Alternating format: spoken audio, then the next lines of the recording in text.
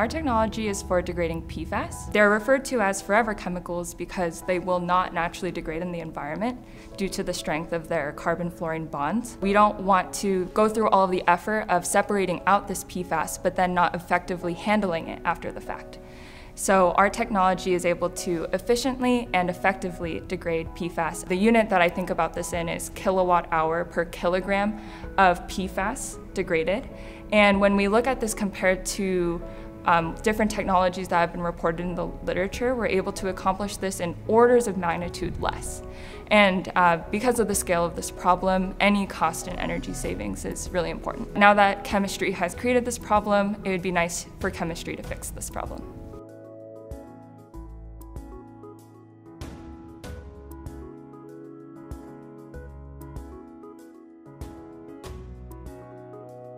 PFAS, as you know, is what we call forever chemicals.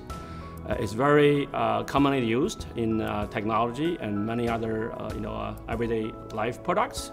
But we have accumulated a lot of these chemicals over the years, and they're very persistent, meaning that once they show up in the environment, they never disappear. PFAS stands for per and polyfluoroalkyl substances, which is a huge class of compounds, but the two most infamous forms are something called PFAS and PFOA. They were used in a lot of consumer products such as nonstick cookware, water and stain-resistant products, and food packaging. Lately, they have been phased out of manufacturing, but that doesn't mean that the problem is gone. They enter our food sources, and they also bioaccumulate.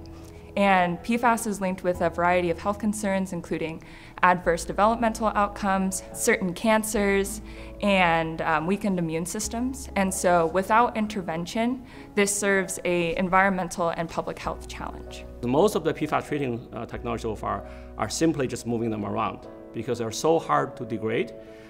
They might enrich it, but then they just basically concentrate it and put it somewhere else. Then you haven't completely solved the problem. They will just stop here and they will just send this solution somewhere else. They kick the can down the road. They pass the bucks. In water, PFAS is present in concentrations of around 4 parts per billion or less, and so this makes it hard for destruction technologies to be very effective. There are mature and implementable technologies that exist for absorbing PFAS, but after this pre-concentration step, there still needs to be effective destruction methods. And this is really the heart of what we're trying to do here.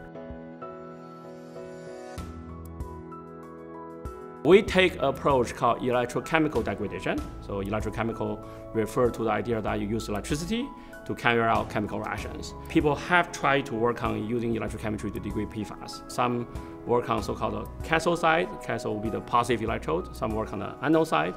But none of them is completely effective. They can degrade some type of PFAS. They cannot work on the others. Or they can degrade the PFAS molecule halfway, and then the reaction, due to a variety of chemical reasons, will stop. So the way we do it, we actually combine these protocols. We call like a 1-2 punch. This consists of an activation step and a degradation step, and we go between these two modes because it's known that PFAS requires continuous activation in order to effectively degrade it.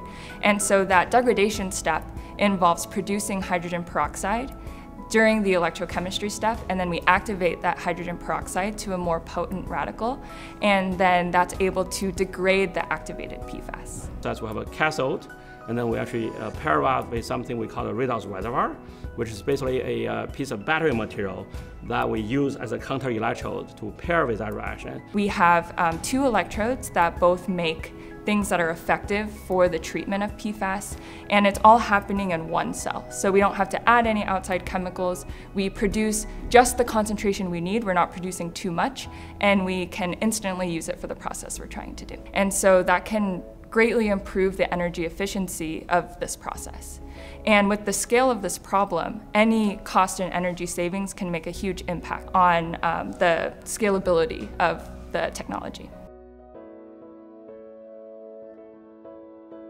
What we have done so far is a demonstration proof of principle. We show that from a scientific principle point of view, it works.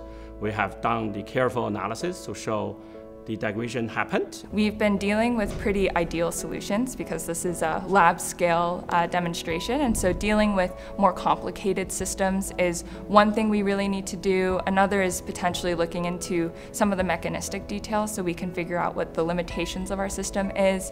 And then the last is probably working on the scalability. There could be a lot of potential to develop new products, new technology, new solutions, and this is actually why I hope this is a timely invention, timely solution to this big problem. Hi, I'm Jennifer Gottwald, Director of Licensing at WARF. To learn more about this technology, please use the contact information on the screen. And please remember to like and subscribe to see more of our great videos.